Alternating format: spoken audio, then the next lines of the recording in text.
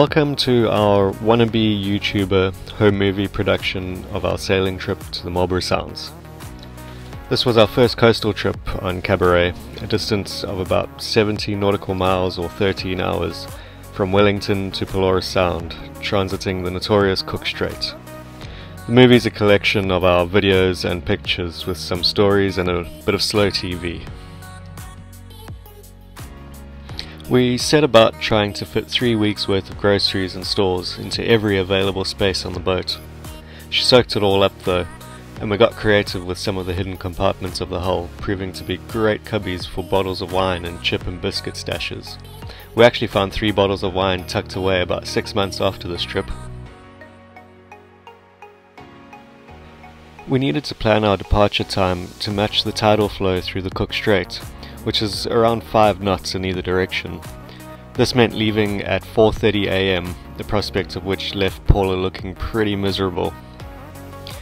We were expecting the worst of the strait on what was a bit of a grim morning, but although a bit lumpy at first, the conditions were actually really great. What's going on? I need a break. I'm trying to steer to 231 and we're sailing across the sound. Across the sound? Across to the sound, but somewhere.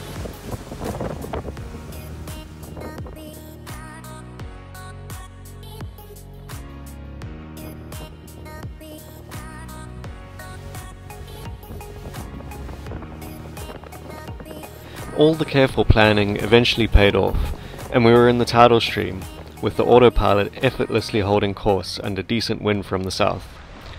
We even managed to get the staysail out, which is a rare occurrence. For the non-sailors, the staysail is the inner sail you can see up forward of the boat.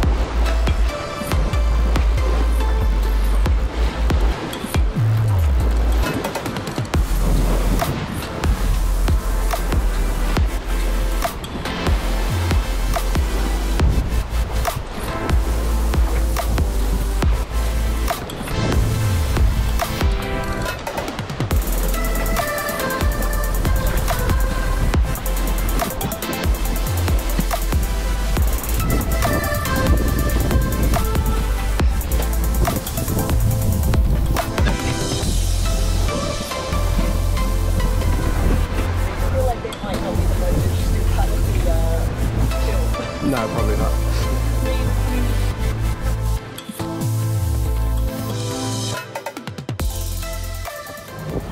Eventually, the sun came out and the wind dropped, so we motor-sailed the last stretch into Marlborough Sound and to Homestead Bay.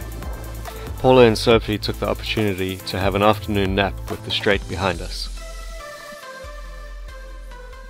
We got to Homestead Bay on New Year's Eve and found a couple of our friends on a mooring buoy with their boat, Opportunity. We rafted up with them and celebrated New Year's by having a few beers and an early night after a big day. Sailor's midnight, i.e. 9 PM, is totally a thing. It was amazing how quiet and slow-paced things were in the Sounds, and I was very aware of how hyped up we were when we arrived. We soon got into the slow lane though, and 2 days disappeared with endless baking, kayaking, puzzling, swimming, and really just whatever took our fancy. We also got a glimpse of just what a rich marine environment the Sounds are, and why they need to be protected.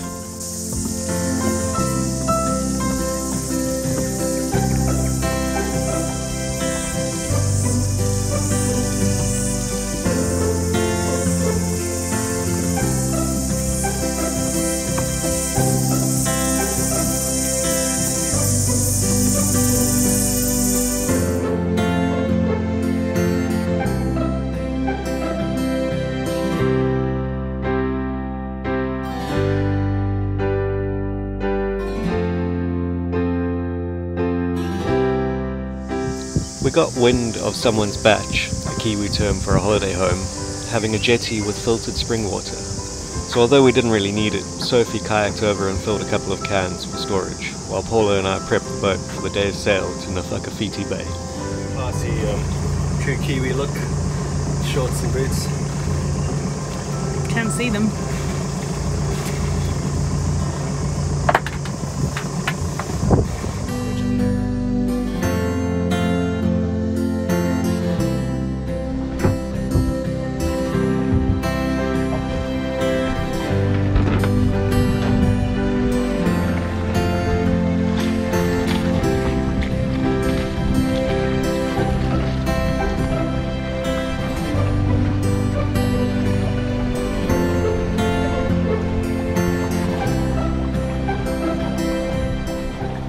We left Homestead Bay with a gentle downwind sail. We soon learned that winds in the Sounds are extremely shifty, and you can be on a downwind run one moment and close hauled going upwind a few minutes later. This can be frustrating, but it's the price of the beauty of the dramatic landscape. Here you can see we're going downwind, with the sails set far out to the side of the boat, like a parachute.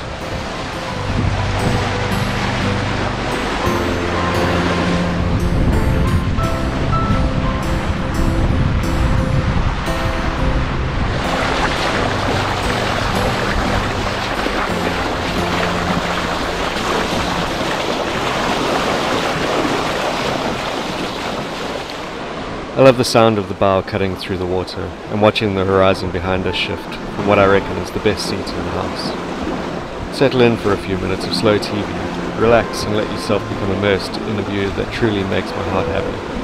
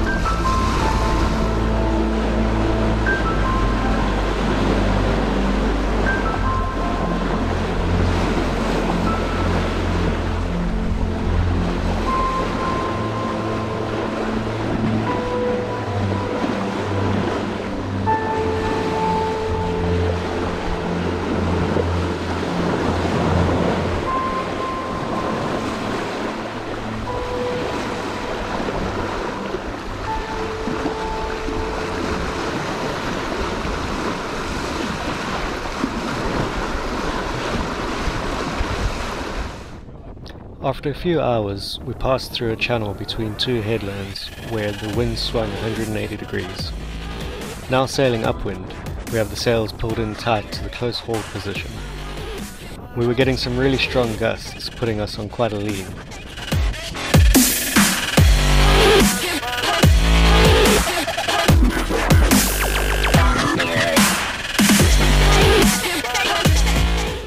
This sort of sailing really used to scare us when we were first loading the ropes, but it's really quite exciting now, and Paula was soaking it all up. It's remarkable the force that comes through the helm when the boat is powered up like this and you're having to steer hard against its natural tendency to round up to the wind. The dynamics are fascinating.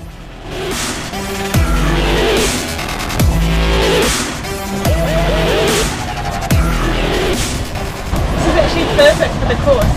Yeah. Like, yeah.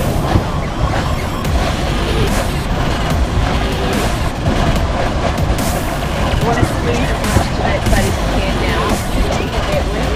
That wind is coming from over there. So round up that. What you're doing is perfect.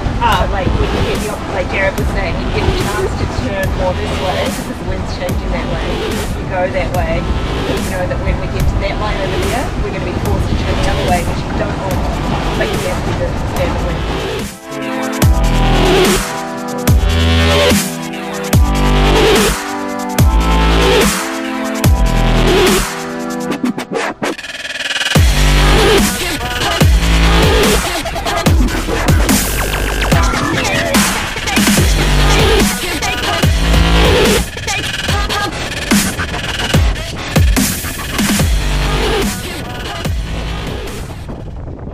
As soon as I put it off, I know she's going to die on us. It's like rain over there. Yeah. And it's coming our way too. Should we put it off? Looking like we're going to have some wind for a little while. After all the excitement in the channel, my watch came round and I was keen to get on the helm with some of the strong winds. Unfortunately, not long after, the wind dropped off and we were reduced to motor sailing, debating whether to keep the engine running to chill the freezer and charge the batteries, or just trundle along slowly under sail. Nature settled the debate as the conditions completely glassed off. That seemed like a good opportunity to have some lunch and work our way through some of Sophie's boat-baked sourdough bread. Evidently, not everything had stayed put while we were on the lean, with some of our charts and odds and ends lying about now.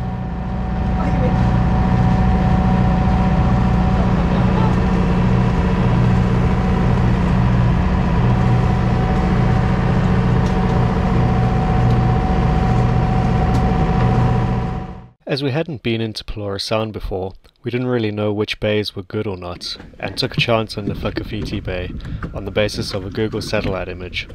It really paid off though, and we actually spent quite a lot of time here in the end. Go get wet? I had wanted a kayak for a while, and bought a 2.5-seater before this trip.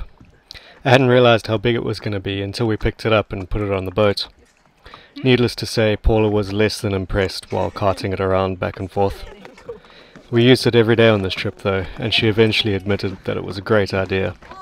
It's so peaceful out in the water, and being in the kayak makes you feel really small against the hills.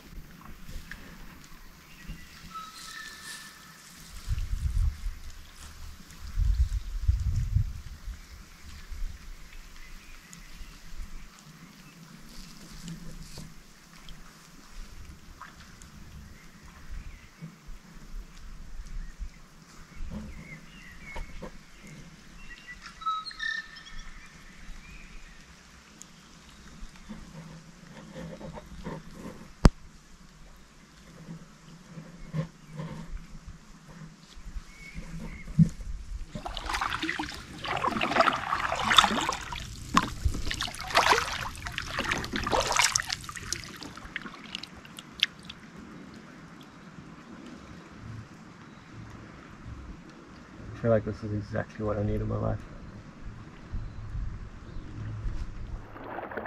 It was just as well we brought the kayak though, as one day we inflated the dinghy to do some exploring, only to realise that I had forgotten to pack in the transom board.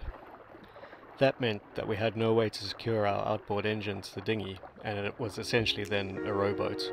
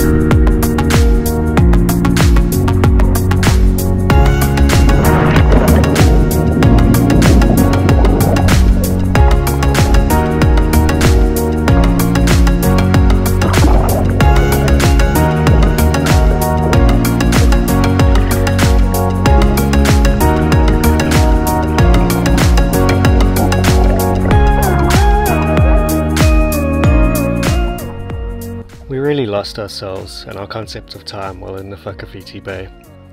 It was so remote, with absolutely no connection to the outside world, not even by VHF. While we were there, I was paging through an old cruising guide that was on Cabaret when we bought her. I found the Whakawhiti Bay in the guide, and there was a note next to an anchor symbol, penciled in, simply saying, "Great," and dated 2nd of January 1998. Here we were, on the 2nd of January 2021, 23 years later, same boat, same place. I then looked up Homestead Bay, where we had just come from, and found it dated 1st of January 1998. At that point we realized that Cabaret was retracing her steps, to the day and to the bay, taking us on her adventure. We were fools to think it was the other way around.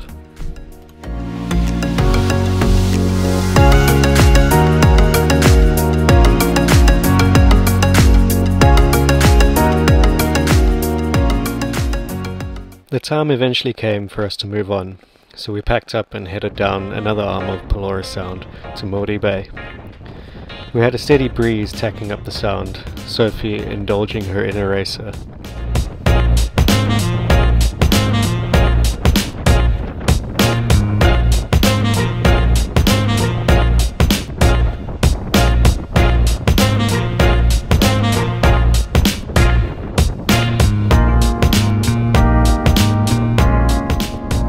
Once into the next arm of the sound, we set up for a downwind run for the rest of the way. We came into Maori Bay and got a little confused at the unmarked and uncharted mussel farms. I need to look at updating our charts, but in any event we were glad we hadn't come in the dark, otherwise things might have turned ugly.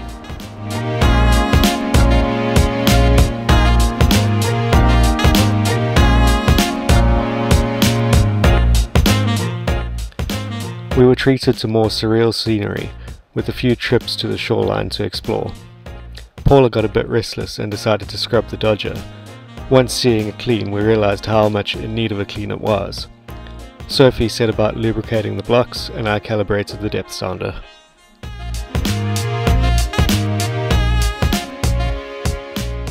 Sadly, Sophie had a flight to catch and a new job to get to in Adelaide, so we made our way to Havelock to drop her off. We spent 2 nights in Havelock while Sophie got her transport sorted. We took the time to do washing, have nice long showers, eat out and do some shopping. But before long, Sophie was off and we had to say our goodbyes. We would come to miss her bread, cracking banter and pushing us to sail harder. You're always welcome aboard, Sophie. Paula and I made some ambitious plans to head all the way out to Derville Island from Havelock, but once we got underway, there was no wind and we were just feeling a bit flat. We put the fishing rod out and forgot about it as we motored up the sound. Eventually we hooked and landed a strong kahawai. Keen not to let it suffer, we tried to cut its artery, but really we had no idea what we were doing. There was high pressure blood spraying all over the cockpit, with Paula and I in a mild panic. Paula, committed to making sure Mr. Kahawai was dead, somehow managed to cut its heart out. So there we were, fish in hand, covered in blood, with, and I kid you not, a fish heart lying on the deck, still beating. After all that, we stripped down to our undies, set course for the Whakawhiti Bay instead, and started cleaning up. Although not new, it was so good being back in a little piece of paradise.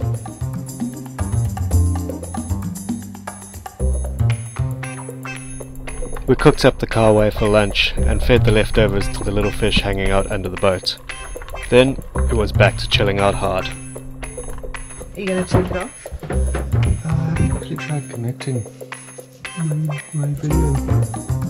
Oh, am I?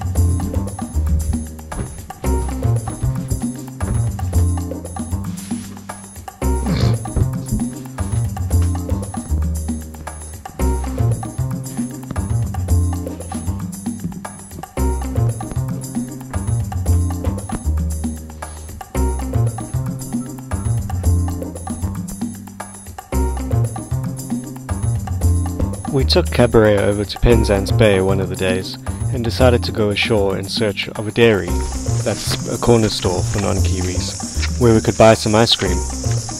While the ice cream mission was an outright fail, We did go on a nice little bushwalk, for as long as Paula's injured ankle could handle, and also as long as her patience with my squeaky flip-flop would last. We got some great views over the bay along the way.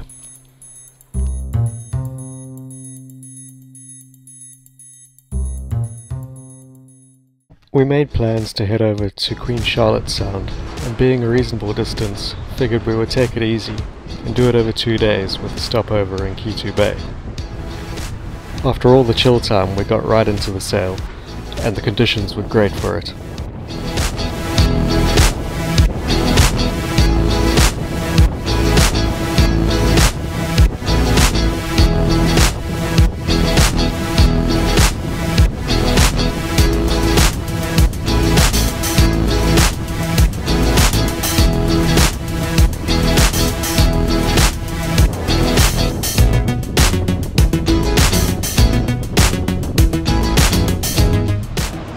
Finally got my turn on the helm, with Cabaret fully powered up under the breeze. Everything was just right with the world.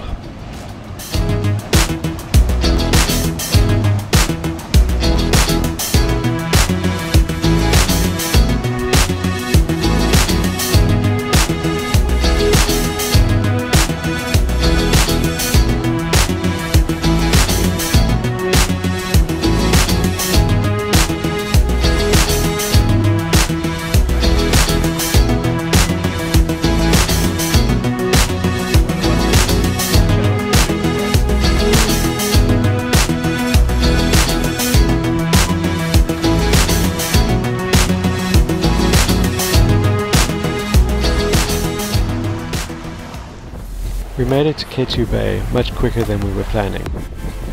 It was going to be touch and go on daylight, but we decided to carry on to Queen Charlotte Sound instead. We also saw that Sally and Dave, on opportunity, were anchored off Pickersgill Island, so we had our destination sorted. It was going to be an upwind sail all the way. You're either close hauled or on a run around these parts, so we made a reasonable amount of northing coming out of Marlborough Sound before hanging a right towards Queen Charlotte. We were still towing the kayak given our erratic change of plans, and the drain plugs were in, so it was filling with water over each wave. I tried pulling it in and removing the plugs with a boat hook, but it was getting pretty dangerous working with the swim platform under sail. It was in no danger of sinking, so we left it and considered it a lesson learned.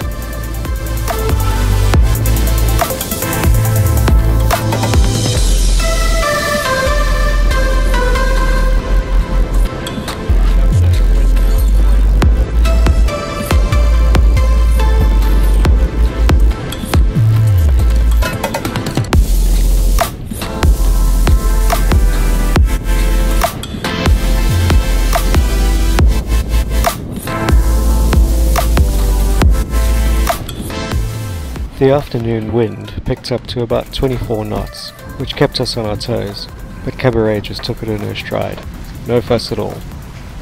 We were pretty well tired by the time we dropped anchor at Pickersgill Island, but had a great day and slept like the dead.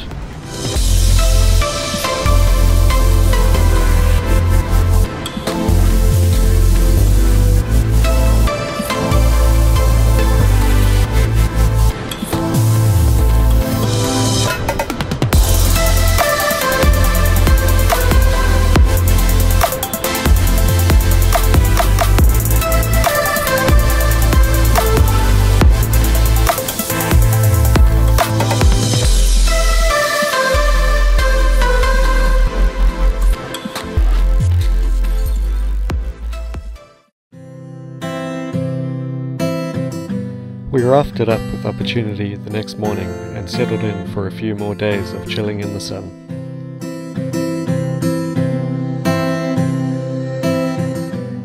Paula and I both had great books that had us enthralled, and we caught up with Dave and Sally to hear about their adventures. We also did a little bit of fishing, but only came up with undersized blue cod.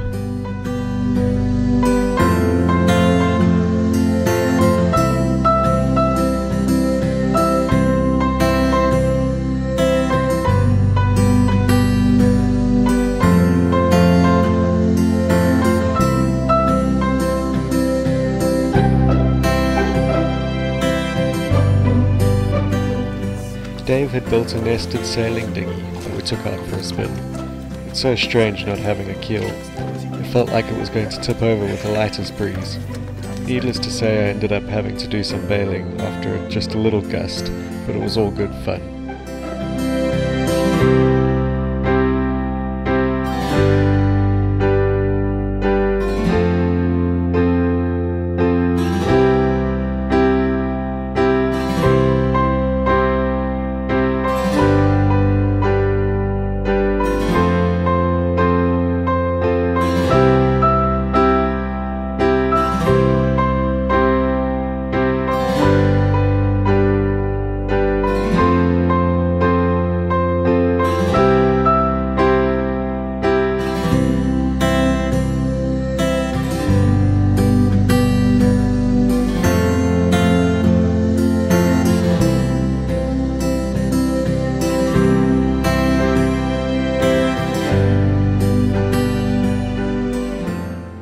After a couple of days, we had to start thinking about getting back to Wellington and finding a good weather window to cross the Cook Strait.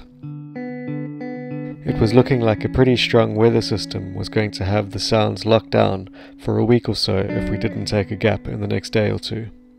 So we made our plans and enjoyed another stunning night in this peaceful oasis.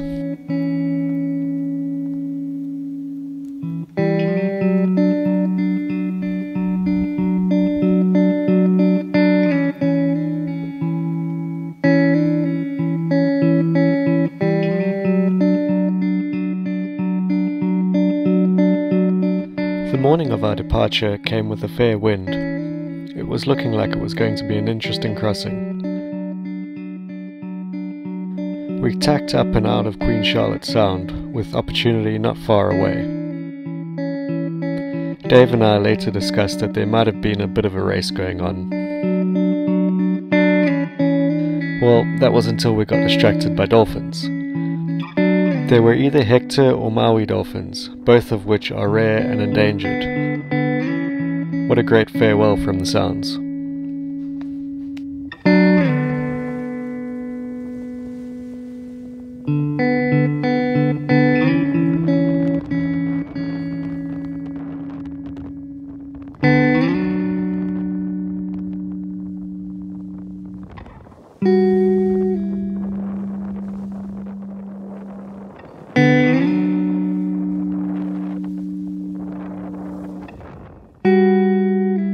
Once into the strait, we were running downwind with the tide, so we set the preventer and sat back for what turned out to be another cruisy crossing.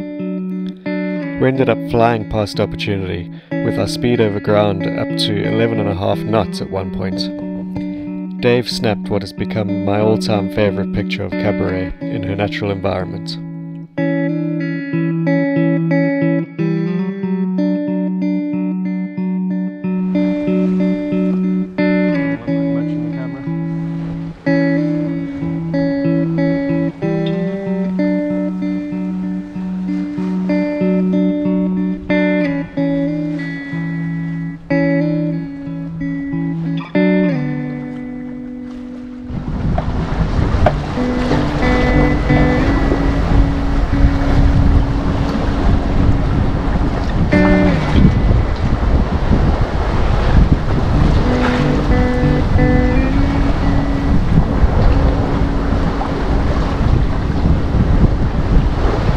Not a very interesting video.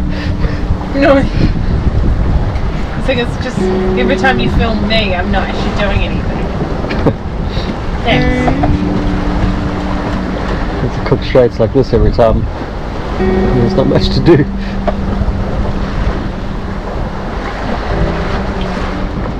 As we were coming into Wellington, our trip was topped off with some more dolphins playing off our bow. We were farewelled from the Sounds by dolphins and welcomed home by dolphins. What a treat! And that brought our amazing trip to an end. It took some real adjustment to fit back into the real world, but it affirmed our choices and that we will be doing more exploring by sea.